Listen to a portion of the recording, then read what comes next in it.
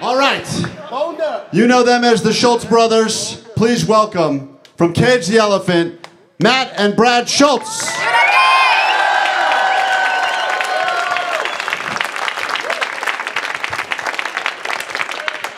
What's up, guys? Welcome. Hey. Hey. We got a new album to celebrate. It's about damn time. We're very excited about this. Neon Pill is out now. What do you guys think? Congratulations. And we started the Bloodsuckers up again. Yeah. I was going to say, the first song you guys ever no wrote. Reference, no. The first song you guys ever wrote together as brothers was a theme song for a little cult they started when they were children called the Bloodsuckers. That's true. That's true. And do you want to reprise that song for this beautiful crowd of people today? Oh God, Brad, you can take it. Are you ready? Yeah. There's kids in here. We can't say this. Oh, come on. Bloodsuckers is our name. Kicking ass is our game. We wrote that when we were 9. We started a gang. It was cool. A couple of It's called Grammys later, and Bloodsuckers. boom. Now, has there ever been a discussion to actually write a song called Bloodsuckers and release it all these years later? That'd be punk rock. Next album. Every song. You know, today is an exciting day for us, these people here, everyone listening around the country, but you got a new album out. You're following up 2 albums, both of which received Grammys. Congratulations on that. Thank you. Thank you. Do you have anyone left to thank, or have you thanked everyone to this point publicly? I think I've thanked everyone publicly. And privately. Do you even know where your Grammys are? Do you keep them in a specific place in your house? Mine are in a box.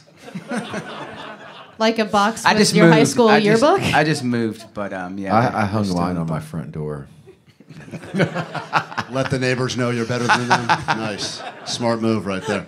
So they're just... They're embedded into my house. Yeah. But I would imagine, does that put pressure when you're working on this new album, Neon Pill, at all? Because you've had such success, especially following up 2015, 2019. Is there additional pressure? I think there's more pressure internally to make something that we're in love with. All the accolades and things like that are just like icing on top, so... Well, Neon Pill, we've been playing like crazy on KROQ. It's a fucking great song. And Thank you. obviously the album called Neon Pill as well. And what was the decision like to even write Neon Pill? I mean, obviously you've written about something that's very personal to you, and I'm sure there was a decision process on whether or not you even wanted to include that narrative in your life.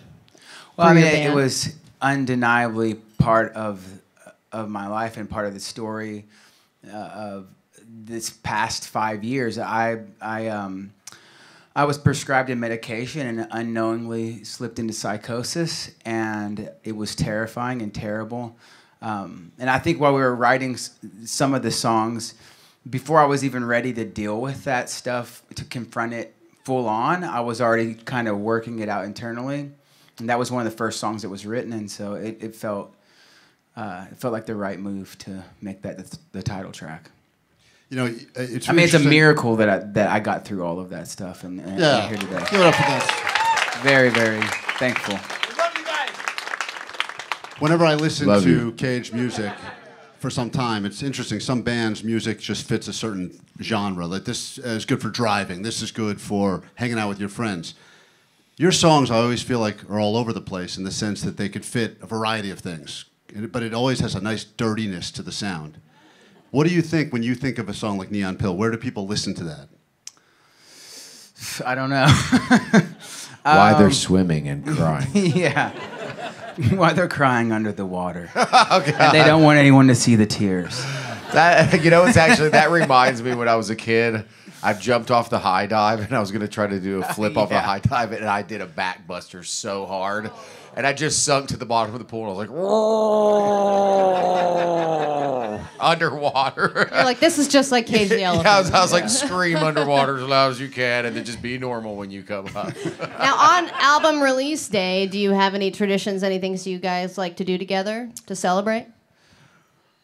Or is I'm it just striking out here. I don't know. Sometimes we get together and listen to the record together, but Yeah, I just made that up. I don't know. I'm reaching for air. I'm reaching for air. Yeah. It's also okay to say nothing. I mean, it's nice to just have a day off to enjoy it.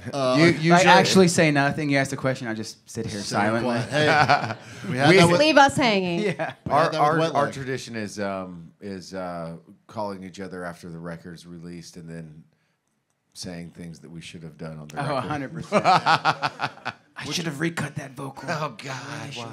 Is a song done? You ever think a song is done, or you just go, "That's as good as it's gonna get"? Yeah, honestly, as good as it's gonna get. Because when we're out on the road, a lot of times, a year or two in, the song's better. You know, that's just how it goes. Well, speaking of being out on the road, just announced, but a big tour which starts June 20th, 45-day tour. Los Angeles, as we say, Happy Birthday America, July 7th, you're going to be here. If you've never seen Cage the Elephant live, it is something else, and you have been injured multiple times. I think I've been at some of those shows, throwing your body around. Do you still go as hard, or have your doctors told you to slow down? Well, the doctors told me to speed up. That's what got me in trouble in the first place. No, I'm joking. I'm definitely still as wild as ever, and love the live show. Love to be part of the crowd. So. Do you know how many bones you've broken? I've not broken any bones. I've separated my sternum from my rib cage. I've gotten several stitches.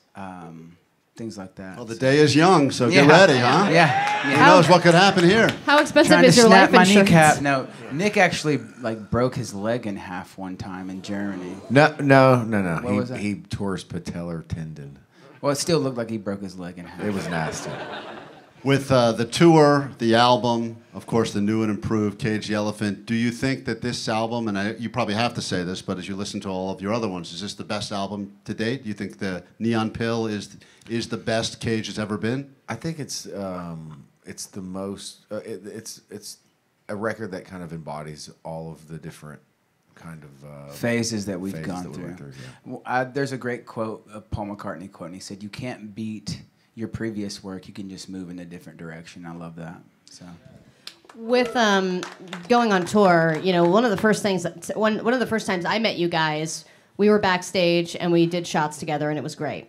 And then it made me think, you know, where is rock and roll? Like, is the rock and roll culture backstage still alive and well? Because a lot of the other bands, it was like they were just sipping on green juices and doing yoga. And I'm like, is the rock and roll party mentality still alive or is it dying? What do you think? I think it moves into different areas in your life, not necessarily substance-based, but just living life to the fullest and, you know, enjoying things for what they are, for sure. What you don't realize, Ali, is we did shots of wheatgrass back then. Yeah, that's right. Very cool. Yeah, that was a placebo effect. That's so weird. We did ginger shots. It was non-alcoholic whiskey. We have some questions from Near fans, and listen, we don't want to hog all your time because they're about to take the stage and play for you all, which will be wonderful. But we do have some listener questions. So this, of course, for Cage the Elephant, celebrating Neon Pill out now. Get it while you can. All right, here's your first question. If you could have your own night to do a purge, which crime would you commit first and why? Great question. Brad, I'll let you take this one. I don't know. Vandalism? Actually, maybe? you know what me and Matt used to do when we were kids? We'd go around stealing all the chrome caps off of the fancy ones off of cars, off the tires. Because we heard somewhere you could sell them? Or Yeah, so we thought stupid. we're like, we're gonna get rich. That's real bloodsucker shit right there. Yeah, That we're really 9 was. years old, really living it up. So anyways, we got a lot of those for sale on Facebook Marketplace. 25 cents a piece. But we have 3,000 of them. All right, next question. Matt and Brad, you have talked about being teased as kids. Have you ever encountered one of your bullies as an adult? I mean, I think we were just children. And, I wish the best for everybody. I wish, maybe they can, In your face, in my fuzz. No.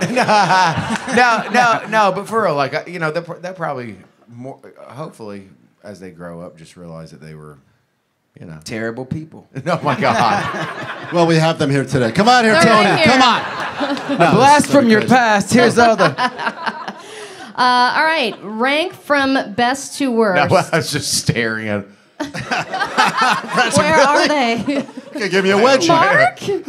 All right, rank the following from best to worst. Your Grammys, being in Spider-Man, or being with Klein and Alley right now. Being with you all right now. You all right now. Best. That's right. And, That's right. and stealing the caps off the cars. Yeah. Final question. That All was right. fun. And finally, if Cage the Elephant was going to do a collaboration with Rage Against the Machine, would would your name be Rage the Elephant or Cage Against the Machine? Cage Against the Machine. I like that. Top billing. Once again, there's a new album out. Let's celebrate it. You're going to hear some of these songs. One more time for Matt Brad Shultz, Cage the Elephant. Thanks, guys.